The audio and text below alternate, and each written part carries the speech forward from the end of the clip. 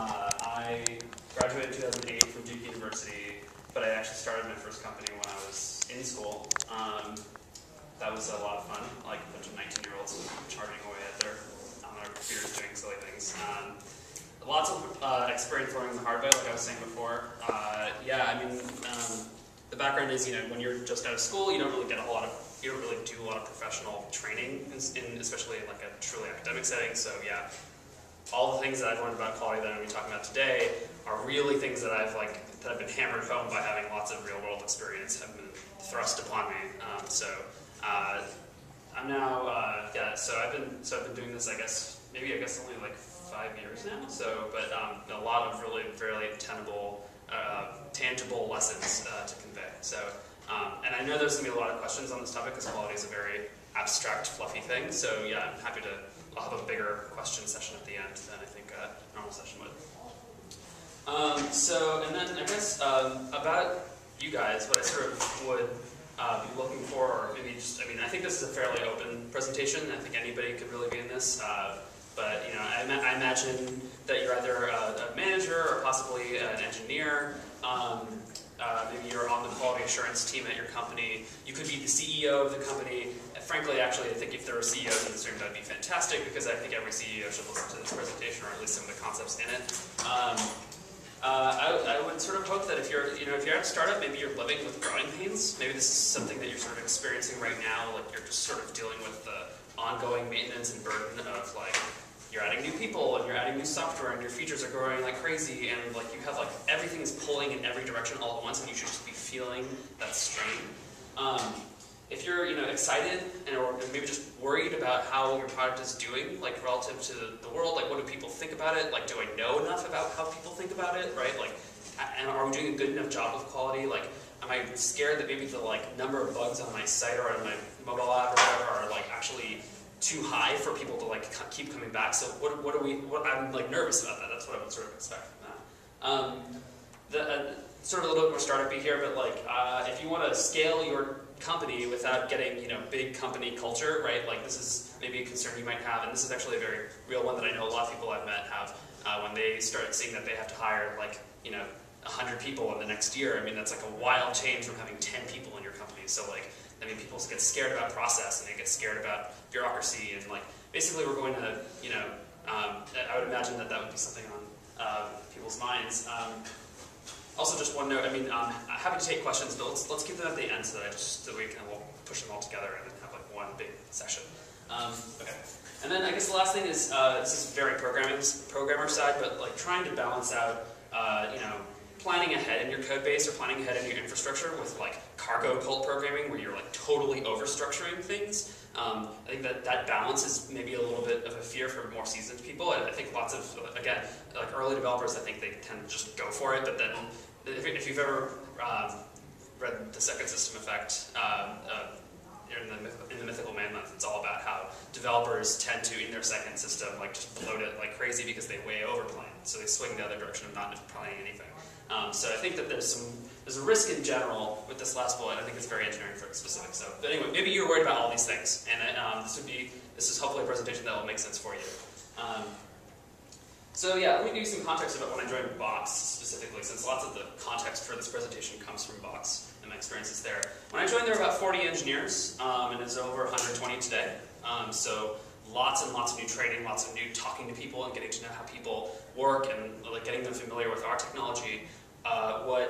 That's been a big challenge, I guess, for Box. Is how do you tell people about our 50,000 line code base who have programmed in PHP at their internship last summer, and now they're fresh-faced college grads, and you need to get them to know the industry standards fast in order to actually get everything running fast, and that's a big challenge.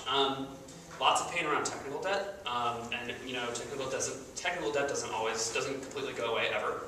But yeah, especially back then, there wasn't any one specific way to tackle technical debt. How do you actually say, well, technical debt is a big problem, and how do you actually quantify its problematicness, right? That was a big problem, and then just dealing with it. A weekly release, so we actually release every week. It's actually not a bad This is not too bad when I started. We already had essentially the whole quality assurance cycle and release process pretty much in rhythm. So this is a really good starting point for where we started going from here. But yeah, I mean, having a solid release process in general is going to be very valuable as this goes forward. But and then we had a very low bust factor. Does anybody know what bust factor means? No. It's the number of people that would need to be like hit by a bus in order for your company to sink into the ocean, right? The very low bust factor indicated that we had maybe like 3 architects who like had built most of the system and who had been working together for, I mean, Box is 6 years old, right? So they'd been working together for years and years, and then suddenly we started hiring all these people, and they were like, I don't really know how to talk to other people, and then it just, it was very hard to permeate all that knowledge out from those guys. So that was just something that we were concerned about. Again, hiring like crazy, and it seemed impossible to slow down, right? Our product requirements, especially Box is an enterprise company, so we just had tons of requirements coming in all the time from our partners, really specific business cases that needed to be tackled, and they were necessary for us to get those contracts. So yeah, we were just going in all directions at all times, and it was just sort of wild. So that's the context around this, and so yeah, I mean, the gist for this whole presentation is going to be about, kind of what the hell is quality, and like, how do I get it? Because this is going to be partly about like defining how do we come up with a good way to describe quality, and how do we actually infuse it into a culture that could be years and years old. It could be totally different than when you start. Is there a way that you can incrementally add quality? And I would like to hope that there is, because I think we were able to do it at Box, and this is sort of also the story of Box. Yeah, so our agenda is just 3 bullet points. What is quality? This is going to be a fun one. And then what is a culture of quality, which is also exciting, but for a totally different reason.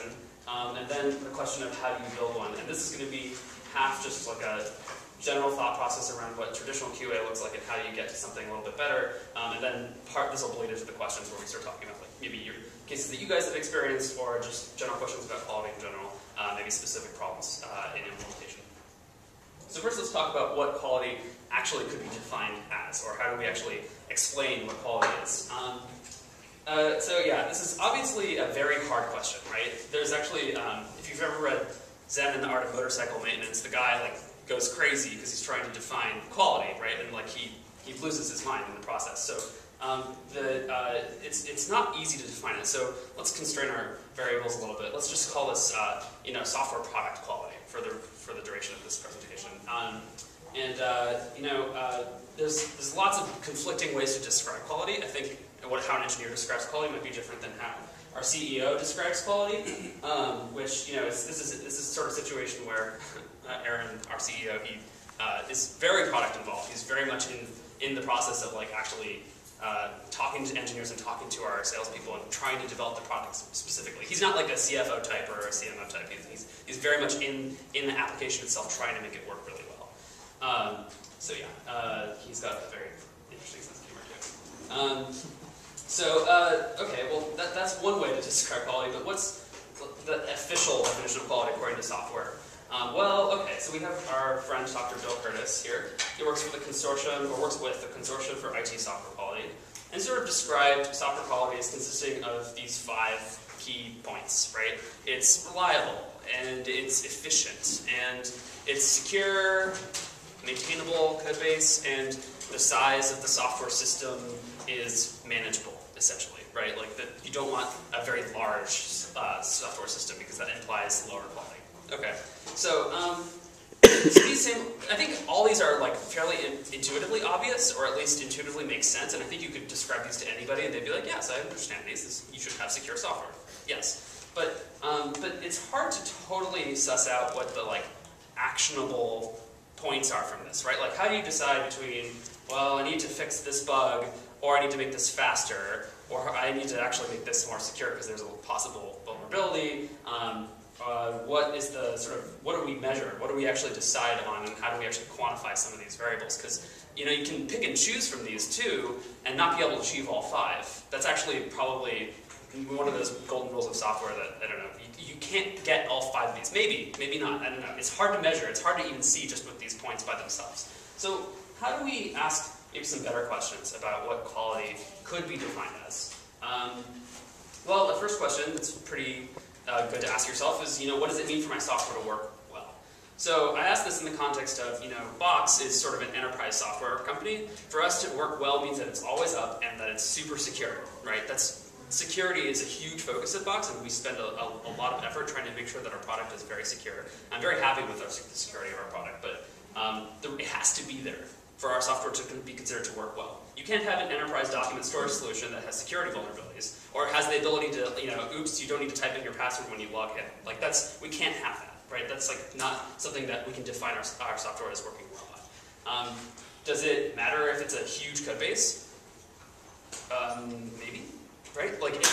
So now we're like relatively measuring. I think security is pretty important. I think maintainability is probably pretty important. It sort of gives us a little bit of a barometer for how to measure these different things. How important is it for my software to work well is related, right? Like again, if there's a security vulnerability, then somebody that hacks the site, right?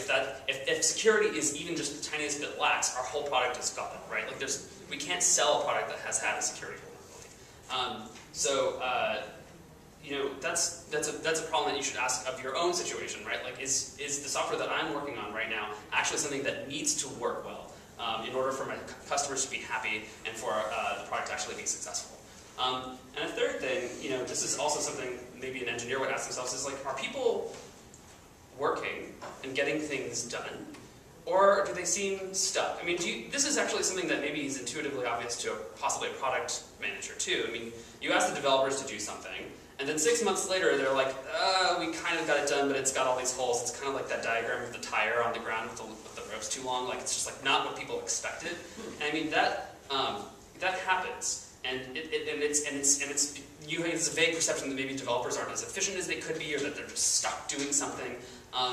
And then there's other companies where you just see developers are churning out code. Like, nobody thinks of Facebook. And if you know anything about Facebook, Facebook's release process is insanely fast. And everybody at Facebook claims that they get a ton of code done on a daily basis. So it's from, like, you can tell there that people are getting stuff done. So this is a perception thing. It's a very qualitative thing, but it has some relationship with software quality, I think. And so I want to say that all three of these things are all tied to one very important invariant in the universe, and that's time. Time consumed by developers, time consumed by engineers, or time consumed by just fixing bugs, getting through the code reprocess, going through hiring, all that stuff. I think time is the sort of central component to lots of the things that we talk about when we're talking about quality, right? Like, it's effectively, I think, it's something that applies to a lot of metrics that we're going to talk about. The other important thing about time, just in terms of considering how we measure it, is that time is actually, it happens to be money for most people. Developers don't like spending time turning on bugs, and so they complain about the amount of time taken. But then, correspondingly, like, anybody that is in your C-level work can be like, yes, they're spending so much money trying to fix bugs. Like, time just gets equated to money. And so this is actually going to be very helpful, because what's going to happen is we're going to be able to use money and time as a way to measure quality in a very rough way, but in a way that will actually let us get things done that are going to move our organization forward. So I'm going to make a quick assumption here, and that is that, let's say your product has a bug, and if it's worth addressing, it's going to get fixed, right? I can pretty much guarantee you that bugs that exist in your software system that are important, that are claims about how your product should work, that are actually varying as a result of a bug, will get fixed. They have to be, right? Until your company goes bankrupt or way after it gets acquired, if there's software that you have that has a bug that needs to be fixed, it will be fixed. So you can think about a bug as being a sunk cost. Does that track with everybody? If you have a bug that exists in your system and it needs to be fixed, it is essentially a cost that you will have to pay. So a question is, how many bugs are you releasing? That can totally equate directly to how much it costs to actually fix that bug. But not just how many bugs, but actually how long it takes to fix an individual bug. So this is to get some intuition around on bugs. And so from this, I'm actually going to take us to my actionable property of quality. This is not a definition of quality by any means. You can define quality in lots and lots of ways, but this is one property of quality that I think has actually made it very easy for me to build metrics and support systems around a quality assurance organization, and that is that quality is just inversely relational to the sum of all costs to engineering. So Q is proportional to 1 over $sign identity. So why so broad, right? Like that's a huge number of things that there's a lot of other stuff that goes on into this measure that you may not necessarily associate with a QA organization, right? Like this is maybe way too broad. I mean, you should be able to measure against anything the engineering organization creates against the value it generates, right? That's a big deal.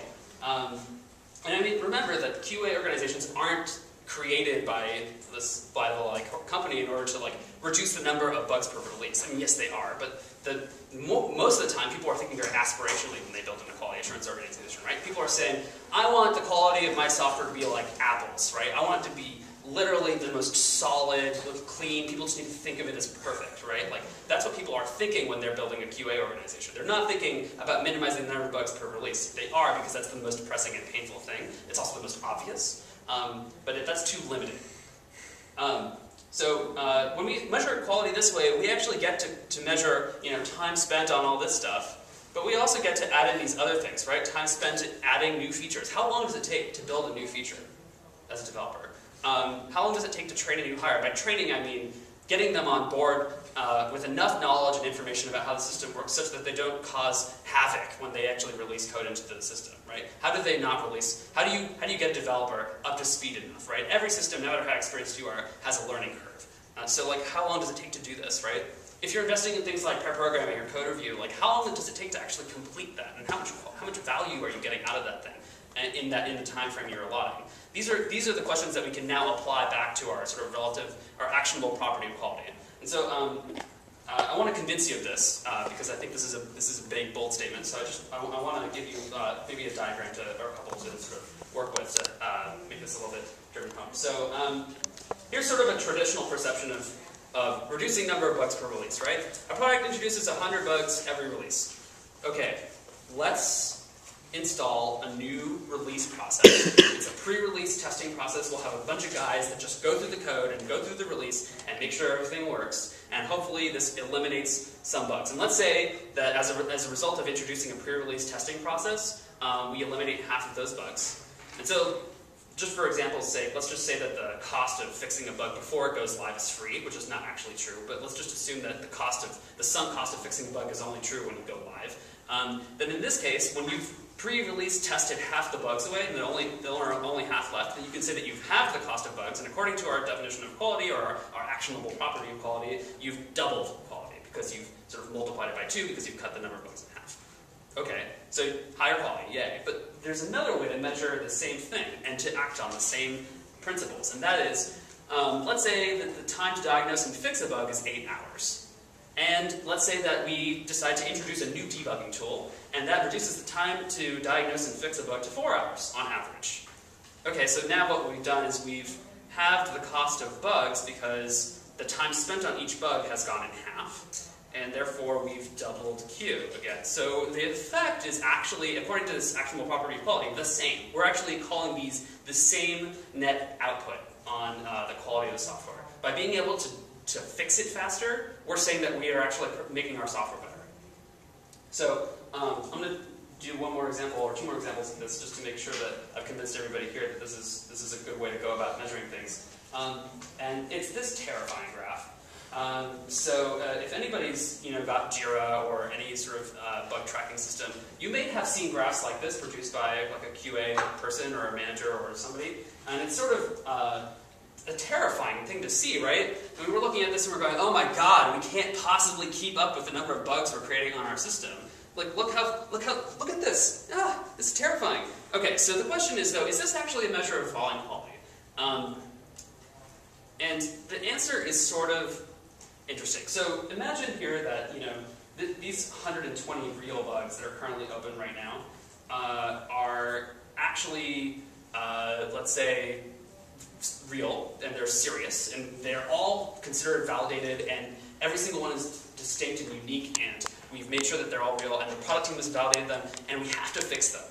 So according to our model of quality, and the assumption that all bugs that need to be fixed will be fixed, we're just going to call these 120 bugs sunk cost, and therefore we know we need to fix all of them. Okay, in that case, yes, this is a terrible sign of falling quality, right? right? Because if these are the number of validated, true, real bugs that aren't duplicates of anything that we've already seen or are serious, then yes, we have to fix these. So yeah, I would say that this is a valid falling quality. However, this is not always the case, right? Realistically, if you've ever gone through the process of having a ginormous bug tracking tool, you'll know that very often it's trivially easy to have duplicated bugs, right? It's trivially easy to have duplicated bugs. It's very easy to also have, like if you have like a bug filing form on your website or something, it's very easy for people to file bugs, but they're actually not bugs. They're maybe just like questions, or they're very minor things that don't actually have any sort of relevance to what your product is actually doing or going. Or it's like, I want this to be red instead of green, and you're like, I don't know, it's not really that important. I mean, like, if there's not 100% certainty about the seriousness of these, or that they're even real, or that they're not just like duplicates of other bugs that we've already fixed, then you have this problem with this metric, right, or with this graph. It's not really entirely 100% guaranteed that this is a sign of falling quality. So you can't just present this to people and say, yes, things are getting terrible, things are getting so much worse right now. So I'm going to go ahead and call this a maybe. But now let's compare this chart to this. So this is not, we've gotten rid of the line for open bugs. Now we just have resolved. And I've added a second axis and the average time to resolution on this chart. And so you can see that in Q1, we had 6 open bugs, and it took about an hour and a half to fix them. Oh wait, did I read this wrong? No, sorry, it took about 4 hours to fix them, yeah. And then in Q4, we're now looking at the number of bugs having gone up to, that we actually fixed, that we've actually spent the money on, that are now up to 37, and the time it takes to debug them is 8 hours. So what are we saying about Q now? Q now now we're saying that if you multiply these two together, the value has risen dramatically, and therefore we would say that quality has fallen. So yes, this is a guaranteed 100%. You've already paid the cost. These bugs had to be fixed for a reason, so therefore we've spent this time. This is a sunk cost, and this is a sign of falling quality. Everybody driving with this? So now let's talk about actually selling on this concept of quality, right? So let's say this is based on this is the chart from before. We have our 8 hours to resolution, and we decide that we wanted to add this new debugging tool in week 4. And we now are saying that the quality of the software has risen because the time spent on debugging has dropped in half. Okay, so the good news here is that this is an extremely compelling chart for lots of people, not just engineers and not just QA. But for anybody that's outside of the engineering organization, you can point to this as being a quantitative and dollar-related chart of how well your organization is doing, right? You could show this to your CEO or investors or anybody, and they can say, yes, now your developers are spending less time on fixing bugs and more time building features and fixing up and working on the product backlog and actually getting stuff done. So this is real value, and this is something that you can sell people on. And my point about selling this is that if you are in QA, then you'll know that it's actually kind of hard sometimes to convince people about the value of spending time on quality. It's actually sometimes very difficult to do that. And so when you can point to things like this and say, quality is super related to productivity, then people are like, oh, okay, and then you can actually have investments to actually work on this sort of stuff, right? The fact that this new debugging tool makes developers more productive is a sign that maybe we should be investing more in building out quality infrastructure. If you had just been working on pre-release bugs, reducing the number of bugs and testing software before it went live, you never would have gotten here, right? Because you would have only been focused on one metric, and that was reducing the number of bugs before going live. So this I think, is what QA organizations should be doing in general, is identifying inefficiencies and ways that, not necessarily how bugs that are in the system, but they should be working on a number of different things that actually make it so that developers are more empowered to fix bugs, including productivity tools, things that improve or reduce the amount of time spent on problems. So obviously there are some caveats on metrics, right? If you're selling something, you should make sure that the metric that you're using is relatively easy to measure. It should be something that you can measure in 6 months. If it takes a tremendous amount of infrastructure to develop a metric, it's probably not worth it. I'm just going to go ahead and say from experience, I've tried to make really simple metrics like number of bugs open, easy, or crazy like ratio of commits that are still in progress, that are in code review, divided by the number of hours we spend, and like trying to come up with wild metrics like that. Okay, they could be useful, but oftentimes I've found that maintaining them or establishing a sort of like set process for measuring those just falls apart, and it ends up not being worth it, especially when you don't actually know what that metric was used for, right? Same thing goes, it's not in this list, but vanity metrics. I think like if you just are using vanity metrics to like convince people of quality and stuff, then you're not going to get very far, because vanity metrics don't really mean anything. Like, oh, we have 10,000 users now, like that means our quality needs to be higher. It doesn't really jive. The accuracy is less important than precision point is basically about this idea that, okay, I'm talking about, in the previous slide, I'm talking about like time to debug software. Okay, this is actually, if you, like, practically, this might actually be very hard to measure. Developers are notoriously bad, myself included. I am one. Like, actually, I develop software on a daily basis. But I and most developers are terrible at actually telling you how much time they're spending doing stuff. Even estimating it is also atrocious, but just knowing how much time we're spending on it's like, maybe it's about like 2 hours on that. And then it turns out after some inspection, you find out that they spent 3 days on it, right? After they did the research and the backlog like investigation and all this stuff. So this is important, right? It's actually more important to find a way that's precise to measure rather than accurate, right? So I think honestly asking a developer how much time they're spending debugging software is not a great approach, because you're just going to end up with crazy, wild, imprecise answers. But what if you did something that's guaranteed to always be essentially measured in roughly the same way, by saying, okay, I'm going to take when the ticket in the bug filing system started progress and when it completed progress. And yes, there could be, like, ideally you've automated some of these steps to make it even more precise, but most of the time a developer is good about just closing out the ticket. So if you have one single way to measure that, one single way to retrieve it, that's pretty much guaranteed to always be there, then you should end up with a more precise measure of stuff, right? I mean, again, the difference between one developer saying how much time they spend on something and like another, maybe more like practical or pragmatic developer saying, yeah, actually, no, I spent a lot of time on this, right? You're going to get wildly fluctuating answers, but if you use something that's guaranteed to be precise every time, or at least have some degree of constants, then you'll have better selling. You'll be able to come up with this graph more easily, right? Because it'll be, I know that roughly at the time when I hit week 4, it basically stuck at 4 hours, even if it varied slightly. Accuracy isn't as important as it just showing that this trend happened. Does that make sense? The last thing is just that data can be used to point to anything. Correlation is often confused with causation. Use them responsibly. This also ties back into the complicated metrics thing. If you make a crazy complicated metric and you do manage to make it sustainable, please at least make sure that you're not confusing people or tricking people into doing something that's actually not right, because that's I've seen it happen. Okay, so last off, I'm not going to read through all these, but yeah, there's a ton of ways to measure rising quality according to this definition, or this actionable property of quality, as being inversely related to the cost of engineering. And I'm not going to read through all of them, but I mean, just my main point here is to not get stuck on this one. This is a tiny fraction of the ways that you can reduce time spent on things and improve the quality of your system. There are a ton of other ways. I mean, even things like reducing the number of hours in meetings necessary to agree to a change to the code base. This is a real problem. This is a real thing. This really sucks away at the time of your organization. Think about all the things you could be doing when you're arguing about how something works, or even just trying to understand how it works, because you need to actually meet with the original engineer to understand the code. That's, yeah, silly. Okay.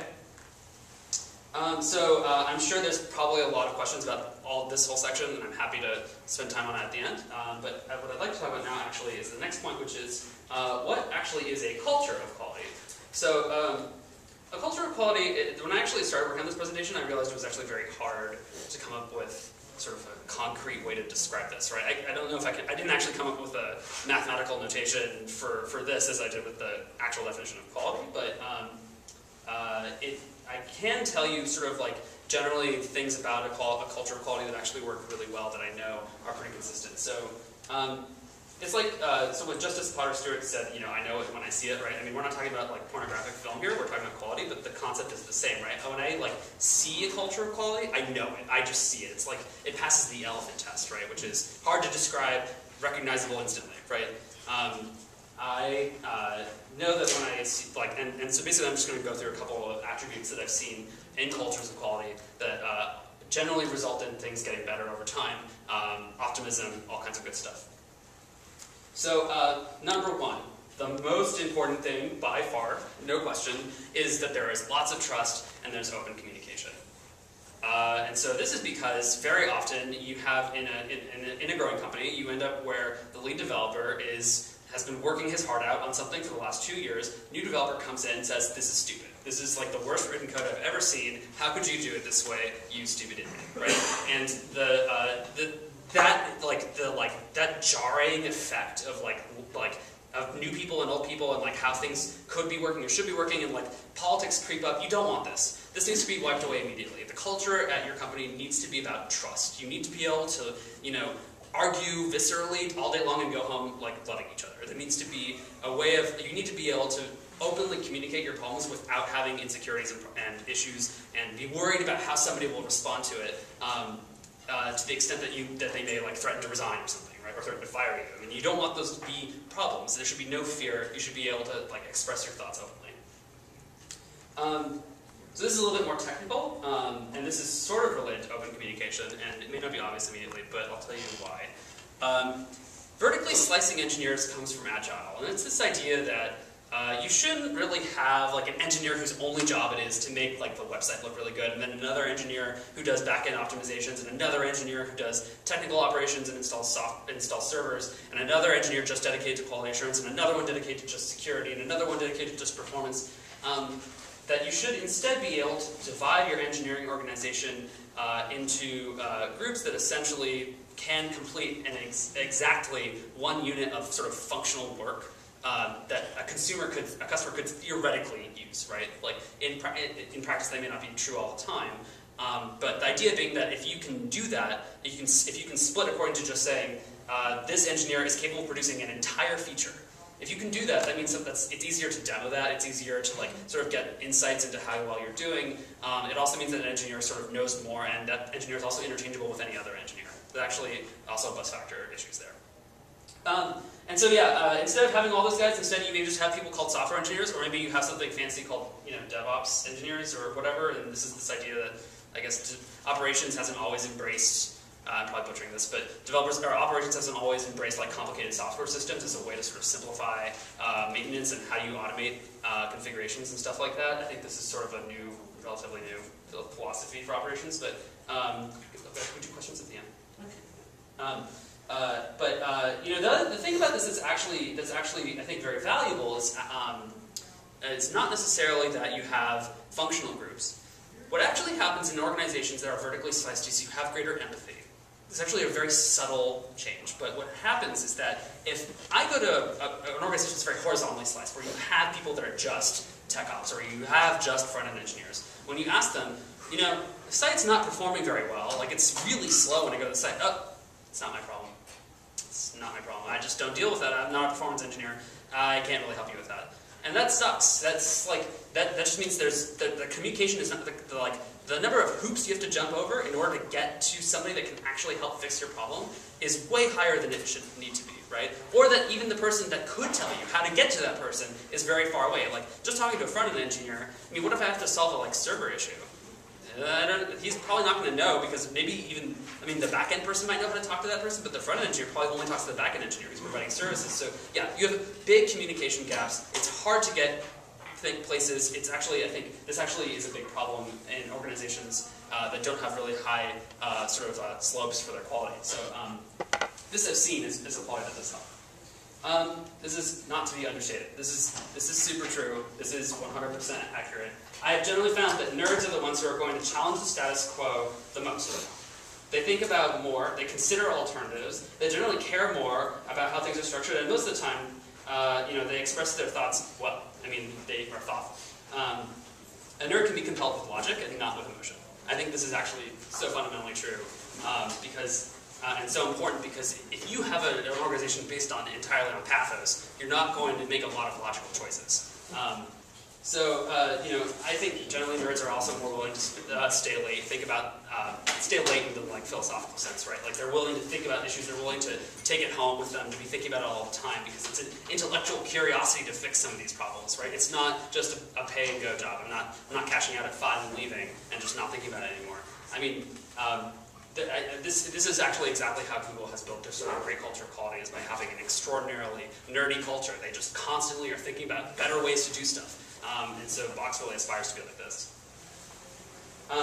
Experimentation is super insanely encouraged, especially when you can come back and with the results, like in our whole metrics section, if you can come back with the results from an experimentation and show that it's helped, I mean, that should be encouraged. And the good news here is that actually I think even in organizations where experimentation is not really perceived as a great idea, I think it's actually easier to tell somebody that I would like to try a very small experiment and like give you like measurable outcome and then just trash it if it didn't go well, or like continue with it if it does go well. I think you can start off like a small experiment and build a culture that then starts to value experiments more and more. I mean, this is just the scientific method, right? Like you can try something, make something better, and that overall means that you are able to make little initiatives and changes that will work over time. And this has been true at Box too, right? Like we have experiments going on all the time. Some of our experiments are total disasters, and some of them are great, and we are like rely on them. And I'll actually go into some of the experiments that have become very good for us in a little bit. But yeah, if there's a fear of experimentation, if there's like a fear that things are going to go wrong if I try something new, like that's, or even that if the thought hasn't crossed your mind to maybe just like take a little sliver of work and just try something slightly different. I mean, if you're not doing that, then you're missing out on like evolution's great promise, which is that you can like iteratively make changes over time and eventually get better, right? This is a very important thing. And this is probably one of my favorite things that I've noticed in a culture of quality. It's that everybody in a culture of quality tends to be self-actualized. And what do I mean by that exactly? This is a very fluffy term. I actually mean self-actualized in the context of needs met along Maslow's hierarchy of needs. So if you're not familiar with this, this is a really cool concept. It's basically this idea that humans have some sort of fundamental needs that they have to have met, and once these are met, they can start worrying about these, and so on and so on. So, for example, if you are not able to breathe right now, you might not be so concerned with creativity or spontaneity or even morality. You might be like, I actually really need to breathe, guys. This is actually very, very relevant, I've found, in a culture of quality. In a company that actually that respects their employees, that gives them confidence and gives them a platform for achievement, like if we do demos, like demos for people's products, and like we show the demos to every engineer, and that like creates self-esteem and confidence and the respect of others. And what we've done is, in exchange for giving these things, we get all these. This is great. These are the things that you want in engineers. Even in engineers that may not be as strong as some of your like super high performers, you still get people that are thinking creatively, that are at least trying to be problem solvers instead of being dead weight. This is a big deal. This last one here, acceptance of facts. This is so hilarious that it's actually a big enough problem. But sometimes when people are stubborn or not thinking, or like if they're not even getting the esteem aspects of stuff, they may just be willing to write off facts just because it's of personal problems. This always results in chaos. So it's very important to have these things. I mean, the ways that we implement this are really obvious, right? Like, don't talk over each other, right? Don't interrupt each other. Talk in a low voice, like say thank you, stupid shit like that. But like, sorry, but like it's that important to just have a clear and open communication platform that you can just sort of and like a company that builds confidence, and you will get some of these great attributes. And just as a sidebar, or a side note, if you don't have some of these things, right? If your company does not necessarily, encourage sleeping, or decides to change the way that you work on a regular basis, or maybe even doesn't seem to do things morally, like if you've been reading that kick-sign in the news lately, then it's very unlikely that you will even be considering how to build great software. Very unlikely. Last 2 points are, one is that in a culture of quality, developers ask, what does it mean to test this? What does it mean for this software to work, right? And that just influences how they're building the software, right? This is what happens when a company has developers that care about software and care about their software working well, and not just about churning out products. I think this is a big deal. And then on the inverse, when you say that QA asks, how can I make developers more effective? What can I do to make a developer a more effective person? Because I can't just expect them to test every single thing. I can't just treat them as though they're like idiots and they don't care about quality. They probably do, but they just don't know. Maybe they just don't have enough scope or context, or can I give them a better tool to do it? This is about understanding. This is really all about empathy. Yeah. I know these are all kind of fluffy, and maybe not necessarily things that you can immediately see how like translate into your company, but I mean, let me just give you some context of some of the effects this has had at Box. And not just at Box, I mean, lots of these things we stole from other companies, or not necessarily stole, but we've adapted to Box so that they meet the requirements of our culture and our needs. But I mean, the things that I'm about to show you are, one, totally related to our new actionable property of quality, because they all are about reducing the amount of time or about increasing productivity, and they're all about and they're also all about meeting some of the requirements that we have in the culture of quality, or taking advantage of, rather, some of the attributes in our culture of quality. So first of all, just a really simple thing that happened once we started realizing some of these things is that we had 3 groups at Box. We had our quality assurance group. These were just our central quality assurance engineers. These are responsible for the release, or rather the quality of the release. And then we actually had a release team that specifically is in charge of just SCPing the code out, right? We don't do that anymore. And the third thing is our tools and frameworks team. And these guys are sort of roughly trying to build tools that people use, but like they were sort of disconnected from like the day-to-day work that QA and release went through. So we did something really simple. We just said this is now all of engineering services. This has one director. There's one person in charge of sort of deciding how this group should work as a whole. And so it lets us do things like saying we're going to build, all the things that we build are going to be about striving towards continuous deployment. Continuous deployment is sort of a dreamy end state, kind of like 100% code coverage. You can never get there, but it's sort of lovely to be on the way there. This idea is that I can create a metric about the quality assurance group and how they're doing, and then I can tie that back to how well our tools and frameworks group is producing tools for our engineers. This is such a simple process thing, but it's actually very helpful because it means that you can actually coordinate these groups, because what they do is all totally related. It's all totally related. So here's a principle that we have that we take very seriously, and that is that automated testing is so much better than manual testing. And so here's one of our products, and so I'll sort of explain this chart's a little complicated, but we have this cumulative graph here of the types of test cases they're doing and the sort of sum number of test cases that we're running. The orange is the number of manual test cases that we're running, and the white is the sort of number of automated test cases that we're running. And the triangles are measured on the other axis, and that's the number of hours it takes to execute each suite. And so you can see here, we started off in this product with like 450 manual test cases, and it took approximately 34 hours to run through all of them. So over like a couple days, like we have like this suite of manual testers that are just like churning through these things. And you can see over time what we started doing is we introduced these automated testing tools, and we've started encouraging developers to stop writing these test cases in English for manual testers and instead just start writing automated test cases. And what started happening was we realized these were able to grow much faster, and also that here you can see sort of an interesting thing we did. We started replacing our manual test cases with automated ones. And so we actually totally exploded the number of test cases that we were able to run, but also we reduced the total number of the amount of time it took to actually execute them. See, this is just like logic, right? But like, I mean, this is so important because one thing that we realized we were able to test quickly, our feedback cycle for how like does my software work, right? Like it's not 32 hours anymore. It's something like it's actually way less than this now. I mean, like I think we're down to like 8 minutes for our entire suite, and we have way more test cases than this. Way more test cases than this.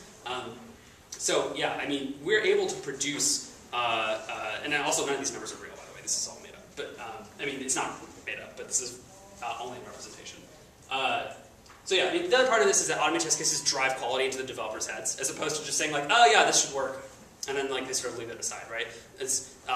We actually have changed the manual QA process entirely, so that I don't think we really even encourage manual test cases anymore.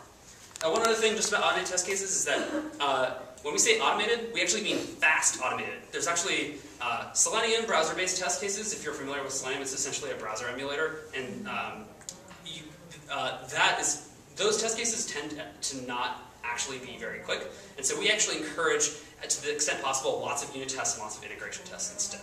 Those are orders of magnitude quicker and can get you just the same level of quality, maybe with like a few gaps in sort of the end-to-end, but those can be verified relatively easily manually. Plus you can get way more comprehensive test results if you perform at the integration and unit level. So we really strongly encourage fast unit tests. Okay, so here's a concept that we have. Code ownership is this idea that specific developers are responsible for specific files. And so this is something that we implemented, Google has it. The idea is that there's actually a file located somewhere, or maybe files, depending on how you've done it, that indicate which developers own which files.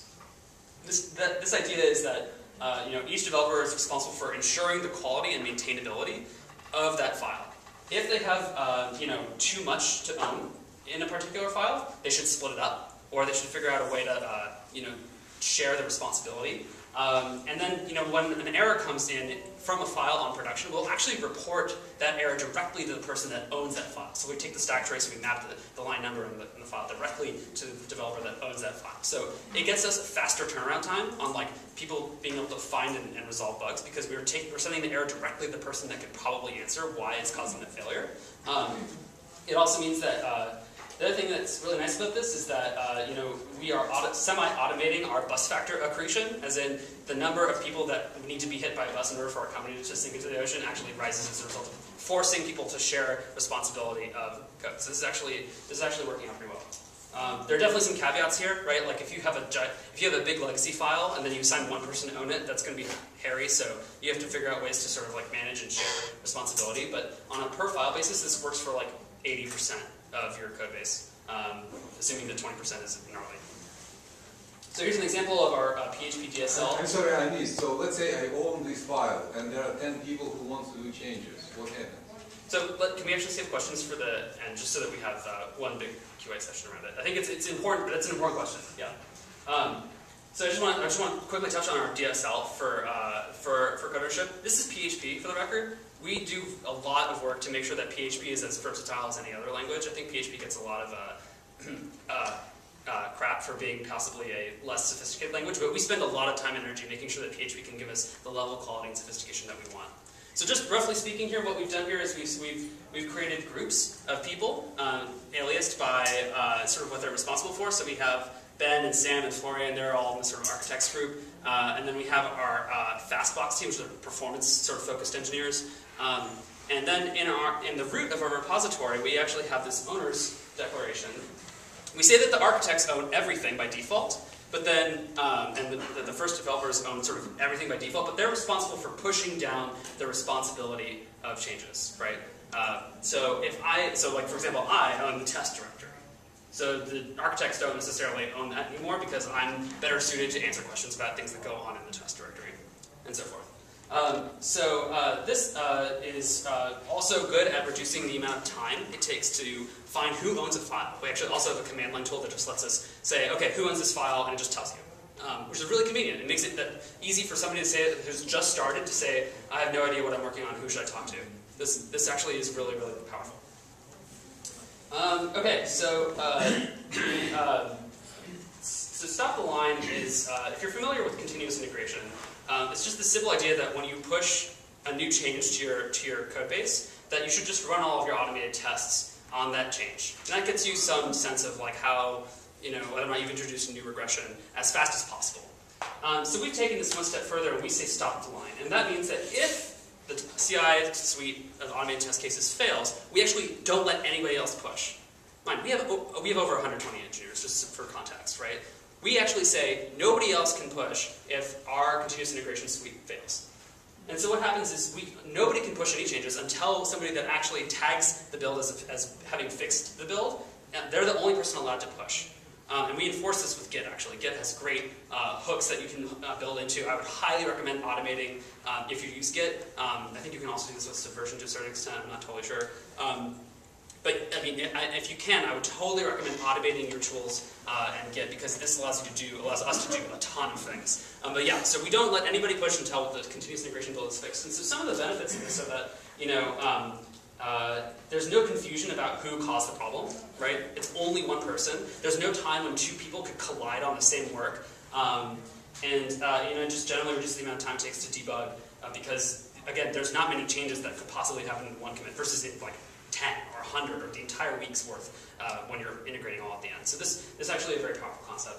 And just for context, if you try and do git push and the stop the line is in effect, you get a spaghetti monster ASCII art thing that dumps out on the screen. So it's not in this way, we try not to make it accusatory, but more playful, which is a little bit silly, but yeah, it's cool. Okay. But we actually did get fed up, or this is sort of, we set up one in reverse. This came first before Stop the Line. But this actually helps with speeding up Stop the Line.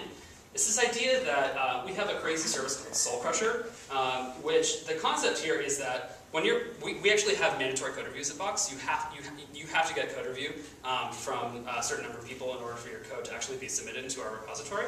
And at the time when you're doing code review, chances are you're most of the way done with your feature. You may just be seeking some basic architectural questions. Maybe you just want to get like a quick check. Chances are you're not more than a few hours away from submitting.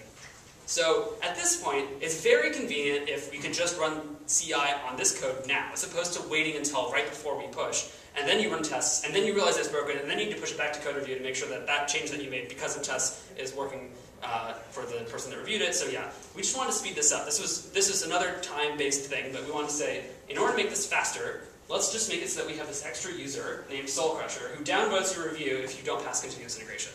You're not actually merged to trunk yet. You're just getting context for if you pushed right now, this is what would happen. So this is a very nice tool that we have.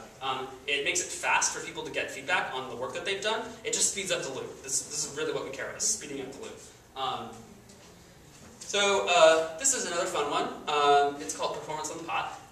This is a direct clone of Google's testing on the toilet. And this idea is that we actually will come up with little snippets of useful information, like how do you do a git bisect, or how do I get help on a feature I'm working on. And we actually will do a one-page printout, and we'll paste them over all the toilets on the second floor. And it just takes advantage of these sort of extra cycles where people aren't thinking about stuff. While they're thinking about the porcelain god there, they can also be considering how to make their code better. This is so subtle, but it seems so silly, but it's actually great because people love it, and people love spending time thinking about these things, and also suggest new things to put up here all the time. I think this is one of the best developments at Box in a long time. Anyways. Lastly, one of the things that's happened at Box, and this has sort of fueled a lot of the other stuff, is that we have a group called Quality Education, and it's a cross-functional group. It's sort of a weekly think tank of our software developers and best studs, and regular engineers. And the idea here is that we create a regular, ongoing forum for questions that a regular engineer may have, that a quality assurance engineer may have, or vice versa. Very often it's the case that if you have a separate quality assurance group and regular engineering group, you're going to end up in a situation where people don't quite know what each other want. And we have this regular session ongoing that gets us sort of constant feedback on how we're doing and what we can do better. This has been invaluable to our engineering services group. Questions like, why is this slow? Why are tests slow? Why is this taking a long time? Code review takes way too long. I should be getting feedback way faster than this, right? Okay, well, what if we install a Jabber bot that IMs you when your code review is done? Cool, right? This is those kind of conversations, you think they're easy, but then they never happen because those two people never end up in the same room to talk about it. So the format for college, just to quickly go over this, is just that, the day of, we send around a quick agenda for what we want to actually talk about. Discussions are fast, they're action-oriented, they're about getting things done. We have sort of an informal backlog of what we want to get done. Actions are sort of taken on by both engineers and quality assurance engineers and whoever else may be there. I mean, if Sam, the VP of technology, comes in and we're like, Sam, we need you to do this, and be like, okay. This is a group that is extraordinarily cross-functional. The goal is to basically be flexible in a world where you need to have incremental progress. I mean, fundamentally, I think, and this is one of the biggest overriding philosophies at Box, is that there's no pure 100% perfect software. It does not exist. There's also no such thing as what we're doing today is good enough. Neither of those things are true. So we should have some kind of systematic way to constantly be improving things over time. That way we're always thinking about how to do things better. Nobody is sensitive to how we're doing things now, changing, versus experimenting with something that could be better. I mean, this is how things like Performance on the Pot even got started, right? We realized this might be fun, we did it, oh my god, this is super cool, people are loving it, let's keep doing it. This is exactly how this happens, and ordinarily it would never win. So, this has been very good. That's it for what's sort of what I've perceived as a culture of quality is and how it's sort of manifested in Box. I want to quickly do the next 5 minutes just sort of like how to build one, and then plus like time for questions, because I think this is a sort of complicated topic, and I want to get people's feedback also and answer a couple of questions that come up. Quickly, this is how I perceive traditional quality assurance groups, and this is the first and most painful and most important step to getting towards a culture that actually promotes high quality, and that is moving away from this model. In this model, you have engineers that say, okay, I'm done, can you like test my code, thanks, and then they send it over to quality assurance, and quality assurance either sends it back, it doesn't work, or they say, okay, it's good, and then they say, here you go, to the customers, they sort of funnel it through the release process, and boom, there's tons of bugs, there's lots of issues, and you end up with a slow feedback cycle. And all it took was a 5-day QA cycle. Yeah, that's not really acceptable, and it doesn't, and this is a lot of big things, right? I mean, first off, manual testing is, the problem with the quality assurance group is generally the testing is all manual, or it's black box sort of driven, automated, so like Selenium. These are both slow, and they don't reinforce sort of a subtle problem that black box QA testing doesn't address, which is software quality itself. The actual quality of the code being written isn't determined by how well these tests pass. You actually need unit tests and integration tests to go into the code at the code level to see whether or not code is like actually being maintained well. And they're also slow, like I said before. We need fast test cases in order to have a fast feedback cycle. So black box, this style does not work well. And also, just the other thing is that it limits the quality, the definition of quality to just number of bugs per release. Again, super limiting. This is not enough to show whether or not we're actually improving the quality of software. Again, it's not what people are thinking of when they're starting a quality assurance organization. They're trying to think about how do we make our software like amazing, and this is not what it's going to achieve it. So, just as a first step to getting away from this, and this is probably the most hand-wavy slide in my entire presentation. So just forewarning here. This is where you're going to need all the things about the culture that I sort of talked about, right? You need a culture where you can actually encourage, you can actually experiment, where you can actually make a change that could be risky, but you are willing to measure it and see how well it works and how to improve it over time. You need trust, and you need open communication. You need to be able to communicate with your the VP of engineering, or maybe even the CEO, that you're going to do this because this could have real repercussions in this initial phase. And it totally does, because it could be jarring, but it's important to have all these things in place. And yeah, again, metrics. Metrics about time, metrics about the quality of your software that need to be rock solid before you can start doing this. So, to get away from traditional QA, the first thing that needs to happen is you're going to get this, right? Okay, please test it, and you're going to be like, no. So the goal here is, and this happened at Box, we moved away from saying we have a central quality assurance group that is in charge of establishing whether or not your code works. We stopped doing that. We just said, here, we're going to do something called exploratory testing. We're basically going to rough out the product. We're going to see whether or not whether or not things have broken in a very general sense. The things that if they were broken, the business would end kind of thing, that's what they check. But they don't take like a list of test cases that you can then offer and have them test for you. This is not how this works. Instead, what we'll do, we'll give you a suite of automated test tools that will help you figure out whether or not your code works well. And you're responsible. The responsibility falls on the developer. This is huge. This is a big change. Developers are going to say things like, we don't have time, the product team's crazy, we can't do this, right? And you need to get buy-in. You need to get top-down buy-in. You need to have somebody from the top who can say, this is okay, this is worth doing. Transitioning this to this style of quality, where you have an automated, continuously deploying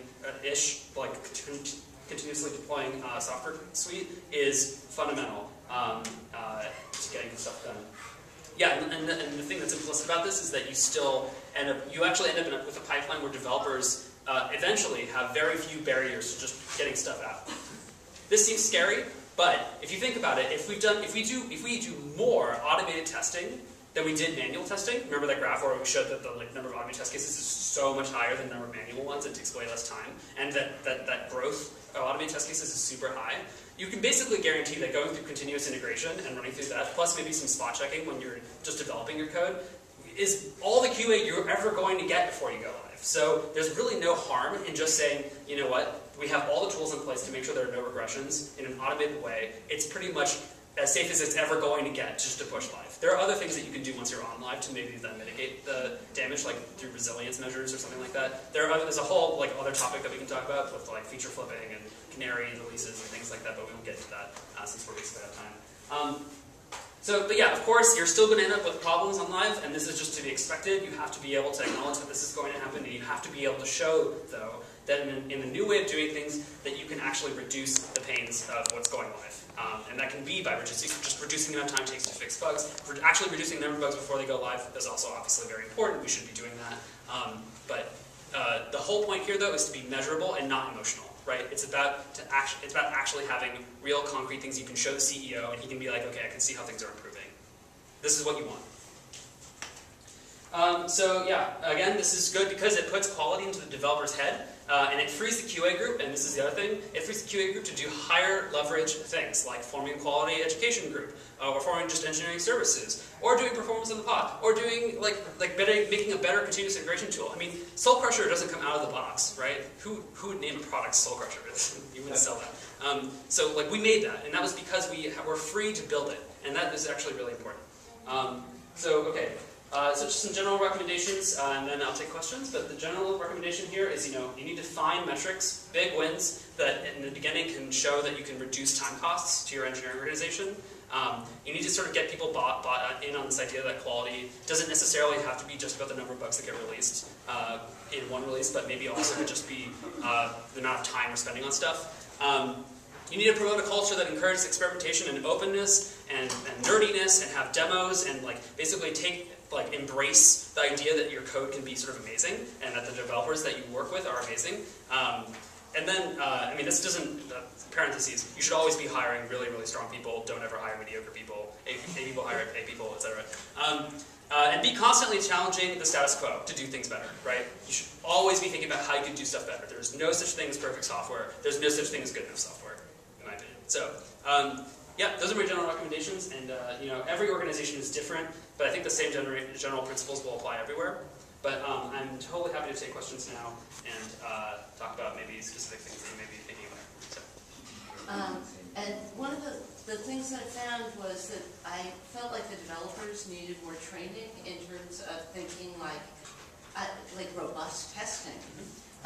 So one thing is the developers actually need training in QA. And the second thing is, one of the criticisms I had is we did not have proper infrastructure for the developers to actually do testing properly. So their sandboxes were not enough live production, for example. So those are two things, infrastructure and training and that critical thinking skills. Yeah, those are both good points. So on to the first point, quality education was formed primarily as a way to educate people about how to do things the right way and how to train people. The goal was, actually engineers don't know enough about some of the tools that we built, right? We'll build some sandbox thing, right, that people may or may not know how to use. And then it's only until quality education we're actually talking to engineers and they're like, oh wait, there's a thing like that? And you're like, yes, you should use it. And actually half the battle is just getting people to know what tools they have available. If they do know everything that they have, the second question I'd have is, are your engineers doing unit testing? There's So if you have unit testing, it's depending on your platform. I would imagine that there's a relatively straightforward path towards getting continuous integration, and from there, there's a path towards having a more continuous deployment focused thing. But the main thing is training. Yes, training is a fear, right? It's a fear that developers just don't know enough. But it's a fixed cost problem. It's something that's overcomable versus the cost of having ongoing, never improving quality is super painful. So there's, again, I think it all ties back to having some measurable show for how things could be better, showing how much time and then money could actually be spent on maybe just this initial cost, but then over time the improvement is exponential. That would be the sort of ideal outcome. I'm happy. Maybe we should talk about this afterwards. Actually, yeah. You mentioned code ownership, that people should own the code or some piece of code, but then before you said you have that vertical structure. Yeah. But basically, doesn't code ownership then promote, oh, this is not my code, you have to talk to this other guy that's Yeah. right now? So it doesn't necessarily mean that so vertical slicing doesn't have to be incompatible, although, yeah, I can see how that would work. Imagine, and it does come up that, let's say I own a piece of the framework, right? Like I own our database layer, right? And the code responsible for accessing the database layer. Okay, yes, I have a horizontal cut there. It is my responsibility and nobody else's, and you can't really have vertical slices through our database layer. But for future things, right? Like on Box, it's like I want to be able to like files. You can now like files on Box. So the person that owns the liking of files, that's like specific code that like goes all the way down the stack from the top, right? From the view layer all the way down to the database access layer. Not at the framework level, but at the at the point where they're actually building the feature. And that's the vertical slice there, right? That person, that engineer is familiar with all the components that went into building that feature, and they can talk to any other engineer about them, and they would understand them. So it's very difficult to have a pure vertical slice, but to the extent possible, having just that sort of like empathetic atmosphere, it's like everybody kind of knows how things work, everything's sort of understood, that helps a lot. That's my main point with that. Yeah? Did you have a situation that quality was actually dangerous for business, quality issues were dangerous for business? And if you realize this SQA person, you can do two things. You can kind of try to talk to top management, explain things, and explain them that things should be changed, and usually you're going to be rejected. Or you can wait till major blow up and then come with your suggestions. Yeah. What did you do? So it's a great point, and I mean, if anything, I think one salient point I want everybody to take away from this is that people at that high level can be compelled with some of these metrics, because all these tie back to dollars, right? We didn't even address once the cost to our customer base, right? As a result of quality problems, right? We didn't even bring that up. But what we did bring up was the cost to engineering, right? It is tremendously inefficient to have a crappy quality assurance infrastructure. So to start, I mean, yeah, you're always, yes, you will run into pushback on these sorts of issues, but numbers speak louder than words. What gets measured gets done, so they say, right? If you can come up with like graphs like this where it's like, well, if we just added this debugging tool, or if we had a code review system, or if we had continuous integration properly, where people are spending time on unit testing, we could make productivity soar, and like we could actually build things faster, and that would save us money over time. And people respond to that. I worked at a company so Aaron is, like I said, Aaron's a very product-focused engineer, or CEO, so he has a lot of like really good intuitions on like, okay, yeah, we should be fixing bugs, maybe that's important. But I worked at a company where the CEO was actually sort of CFO, and his response to the product has bugs was, well, it's not worth it to us to fix it. And it took a very concerted effort along the lines of essentially showing how it was too expensive to have poorly functioning software for it to be tenable to continue to do it the way we were doing it. I had to argue a completely different way for quality to actually take place. At Box, it's actually really easy, right? Because, again, if you have a product-focused CEO, he'll be like, yes, I clearly want the software to work well. But if you have a CMO, CFO type CEO, you're not going to get that same sort of response when you suggest the quality should be better. You're going to have to prove it with numbers, essentially. Sometimes it does take a big blow-up too, but the big blow-up needs to be treated with, have you ever taken, I don't know if you have postmortems or sort of retrospectives at your company, but those are often the best venues to suggest big experimental changes or changes that would improve things over time. Those are actually really important to learn from, and they do sometimes, they're sometimes necessary for it, but in this context, it's always about being not being emotional, not being like blaming, not taking it as a personal problem of the engineers that they screwed up everything. It has to be about blameless and postmortems. That's actually a whole other presentation. Yeah. Can you give a couple ideas of metrics? So we know number of bugs, we know cost of maintenance of the code. What else can it be? There's so a couple of metrics. Let me pull up that slide again.